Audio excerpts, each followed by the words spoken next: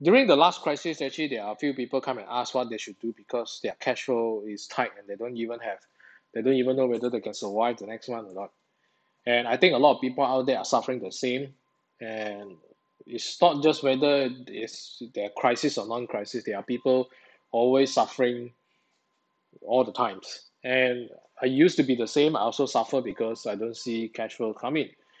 And eventually, when I get better and better in business, and what I find out is uh, there are many reasons, but one of the reasons I find out is that they mistakenly think that profit is equal to cash.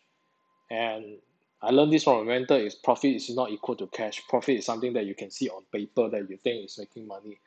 But cash is something that you have in your hand that you can use it. Profit is something on paper that you can see, but you might not be able to use it.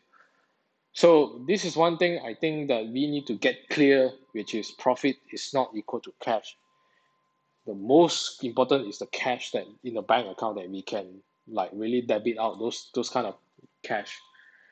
If you are really in the situation where you don't have cash anymore, and I think the only way is number one is to borrow money from your relative, from your friends, or borrow from banks to survive. And at the same time, you need to look at how you want to improve yourself in terms of business skills, in terms of your products, in terms of your service to really learn how to market it more effectively, how to get more clients more effectively. These are the skills